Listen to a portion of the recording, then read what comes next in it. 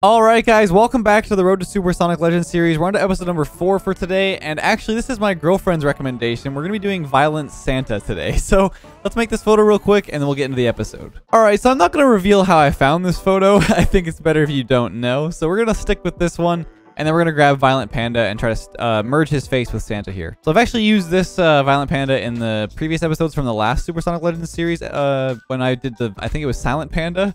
So this is a pretty good one. He seems pretty stern. We always got to look serious at RLCS. They always make us take pretty serious photos. So now it's just a matter of matching this to Santa here. And I think I'm going to turn him around. Yep, that'll do. Let's get his eyes lined up there. Looking pretty good. All right, now it's just a matter of erasing a lot of the detail here. And we should be good to go. Oops. There we go. So now we just got to delete a lot of the finer detail and then hopefully get his face to match up pretty well. I'm going to do the same trick I did before where I take his opacity down a little bit. That way we can start to... Oh my gosh, what is happening? Now I kind of want to leave his beard in front of his face. I had to match up his mouth with the other guy's mouth. So that should be a lot better. So let's see where we're at right now. So far we've got his face behind the glove, which is good. We gotta kind of mix in the beard with his face. So I think maybe what I'll start with next is his hat.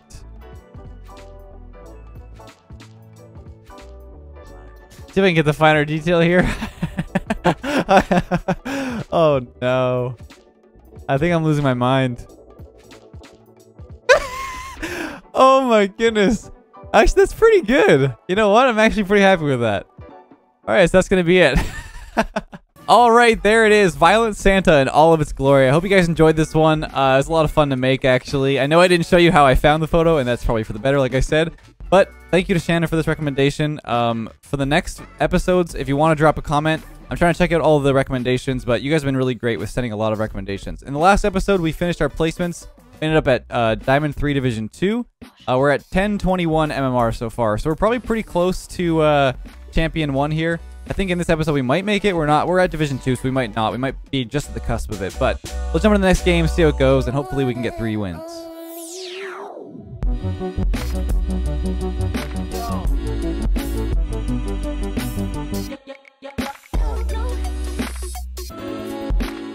It's even funnier in the little photo on the far right, I think, actually. It's funny. You can see the gloves just perfectly. It works out really well. No one really know that it's Violent Panda behind the gloves there. So it's even better. A little incognito. We got Will J and Hantex on my team against Hammer Fury, Taylor Casey, and Look, You're Dead. Okay. Oh, good shot from Hantex already. Good aerial off that 50-50 out the cross. Off that bounce there off the ramp. Really good positioning, really good aerial and rotation. So you can see we're moving into better ranks here, even from the first 3 episodes. And already consistent. We got the Ford truck making super amount of noise as usual. Almost as if it matches reality. Good pass across. Oh, could be a good shot. Good try.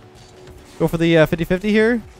I'm going to move down the midfield. As I've talked about before, you can get pretty much full boost, as you can see. And that's a shot towards target again. I'm not even doing much. I'm literally at the bottom of the scoreboard. I hope I didn't offend anybody with the Ford joke. Well, let's jump into the next kickoff here.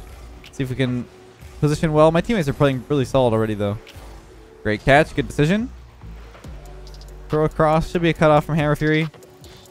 Saw my teammate trying to go for that, so I was being a little bit careful. Just waiting behind. Decent touch. I'll take this since my teammate's pretty far back. I was scared that Hammer Fury might turn around. Good pop off the backboard. Good try. They're all pretty far away, so one person's trying to push up, which is good. They need to. But they're all kind of just sitting in net. Okay, I'll stay with this. Good pop to middle. Will J's there, though. Should be a clear from Hammer Fury since he's last. Good cut off by Hantex, though. See my teammate once again. As I talked about in the first 2 episodes a lot, is that I kind of want to just be the anchor of the team as the solo queue player. Obviously, not everyone can do it since you've got 2 other teammates. You kind of just have to adapt and read where you should be on the field. I'll wait for the next touch. And then hopefully I can stay close to this. There we go. Gotta watch out for Taylor Casey's touch. He ended up missing, but that could have been really bad if he touched that. Wait for Hantex. Making a decent touch, but the boost was stolen from him, so now he's pretty low boost in the corner. Keep that in mind. Will J going for a shot. Decent save. Now I'm ready for this spot. I can put it off the backboard. See how I'm not doing too much. I'm just trying to watch the middle field. Let my teammate go for it. He trusted me not to touch it. See, I don't have to do too much. You don't have to do anything crazy. I'm going to touch it off the corner. It should roll up the wall. This guy's probably going to have it. I could turn around in this like this. You don't always have to, depending on the position of your teammates. But you can cut those off and keep the pressure. You see, like, we're just really honestly getting really good consistent pressure. That was the first opportunity they had. But a great try by the opponent, or by my teammate. Watch out for the bumps here. And then try to fake this. Good touch. I can stay with this. I get to pass this middle. Oh, might be in. Oh, good try. Will J probably could have just waited a little bit longer. It would have been a goal, but we're still 2 goals up, so we're fine. Right here, I see a 50-50 come across. Teammate's already pushing out. So I gotta be ready for this next touch in case Taylor Casey touches it. He ends up missing, so it's gonna be the next player. 50-50 though. Good try. Oh my. Okay, both players go. Once again, I'm just sitting. See how I'm not sitting here? I'm sitting more like back here. And in that situation, it's gonna give you a lot more time to react to anything. And also, you're just creating like a line of defense that's a little bit further down the field. I'll this off the backboard. Good try. Spawn back left, so I'm waiting for Hantex to make a touch. Decent catch. He could actually make this towards target if he gets a pinch. Good try. Should be look your dead's ball here. See, my teammate should be going for this and wait behind him. Okay, both players missed, and I can wait for this. Lots of time. If I hit it towards him, it's going to be bad. So what I do is I just pop it up first. It's a good positioning by Hammer Fury, though. Now, people have mentioned that I'm not missing as much as Diamonds might. But I think, honestly, players are playing pretty consistent on my team so far, and they are also Diamond. They're at 1036, 1024, pretty much the same rank. That's going to be the first game already. And honestly, really solid play by Hantex and Will J. They both played really solid. Basically have the same points as Will J here. Nice job. Really, really solid teammates. Really enjoyed that game. That's plus 38, so we're still moving up a lot. I don't know how we're getting plus 38. I guess because we haven't lost, the game is just kind of blowing us through the ranks here. Oh wow, there's gonna be a division up already, so we might actually make Champ 1 in this episode. Now, I did mention that this will probably be a shorter series because obviously in the first Road to SSL, it was 48 episodes long, with the first 4 being the tutorial kind of series thing. But in this episode, it's more just doing the placements as I would. And because we won all 10, we're actually way higher in the ranks already. Apparently people don't mind that too much because, you know, you're kind of learning a lot just from watching even at this level if you're lower in, you know, bronze, silver, or gold. Which makes sense. I'm trying to be, you know, helpful to everybody. But if this is a shorter series, it's no big deal. We'll just go into a new series, maybe do 1v1s, even though I hate them. Let's get into the next game. Oh boy, we got Will J on the other team. Solid player. We got Meatbags and Digital Asset Junkie on my team. I'm your Huckleberry? Oh my gosh, these names. Wait for him. He's kind of just flailing around. Don't need to worry too much. There we go, and I can stay with it. I'll wait for the 50-50 off Will J here, so I pop it to the right side. A little bit of a lag, but that's okay. See my teammate trying to touch this? I could have got a half volley, but it's better that I notice that he's just going to ball chase and not notice me, because I have to be the bigger person and realize that he doesn't see me since he's focusing. Like, he's watching the ball like this. I have no idea who's behind me or where they are. So sometimes you want to take your hand off the or eye off the ball and look around for your teammates to be a little more aware. But that's a great play by my teammate. Bojangles kind of made a bad touch and missed that double, and Asset Junkie just like smashes that to the crossbar. Just watched Tombstone last night. Am I missing a reference? I'm missing a reference. Now I feel old. I already feel old in Rocket League. Did I really need to just feel old again? Alright, so that is my boost. Meatbags try to take it, and there's another shot. So we got pressure just from this one aerial touch. I know that like Diamonds don't really make like a lot of reads like that super early, but Will J really needs to make a touch. It's weird because he was playing really consistent in the last game. Definitely missed a read he should get. We were having a really wholesome conversation in the chat here about Tombstone. I don't know what Tombstone is. I've never heard of that before. I'm gonna get a bunch of comments saying, "You don't know what Tombstone is? Oh my gosh, there's no way." I'm assuming it's probably Huckleberry that the reference is about. Could be Bojangles, to be fair. Maybe it is Will J. Dude, everyone has like... Dude, what are these photos? We got Will J, who's like an athlete. Honestly, I'm sorry I'm uncultured, but I don't really watch sports too often. We got Bojangles, which is like a cow, so I don't think it's that. It must be the Huckleberry. Pop this up nice and high with the... When I pop underneath the ball like that, you can see how I doink it pretty high. If you pop near the front, it'll kind of just roll the ball. But if you get right underneath the middle, it really pops the ball super high. Good touch. I can stay here for the clear now. Maybe towards target. See if they get a save here. right, so obviously you shouldn't sit still in the middle of the field because you get demoed.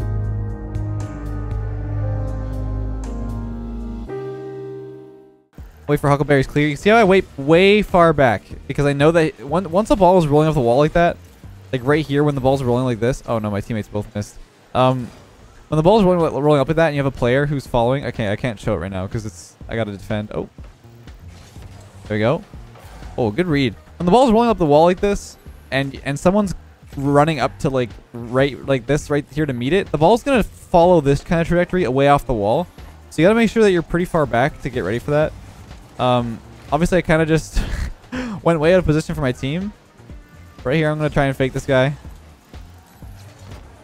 Decent 50-50. Should go across the net. There's not really any worry of pressure when the ball goes way over the net like that. I'm going to try and use the player to my advantage to 50-50 it outwards.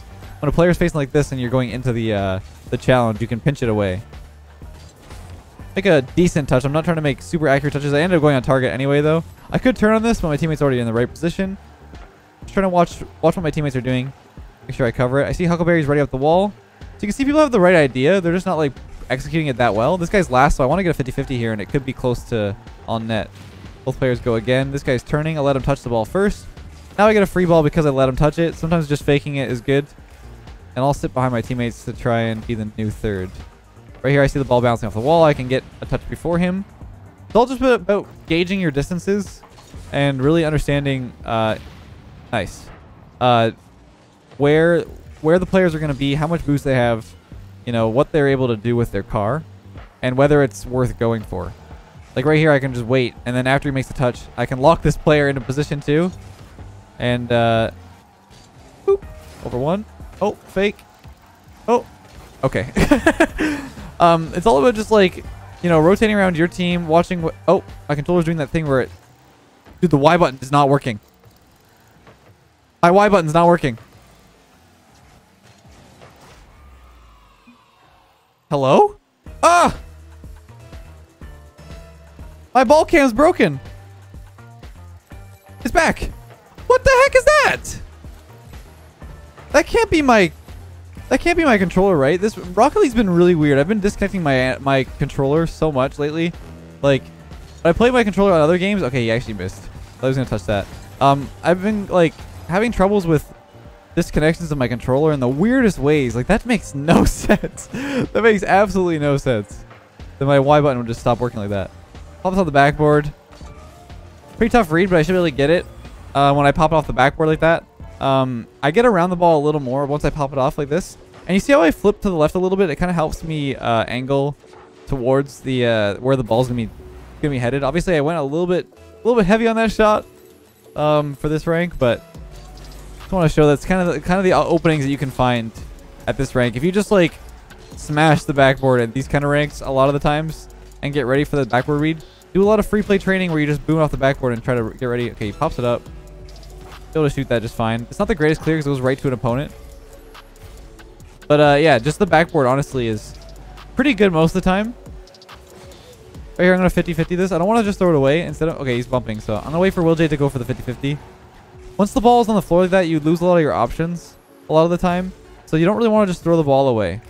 Will J beats me here, so I got to be a little careful. Clear to the side. Ouch. Woo, that's a good shot, but 0 seconds. So it won't be a problem. We got 0-0, so that means we're going to win this game. Bojangles made a pretty good pinch and then follow-up. Popped around my teammate.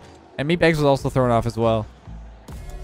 He was confused with that ball. He confused us all.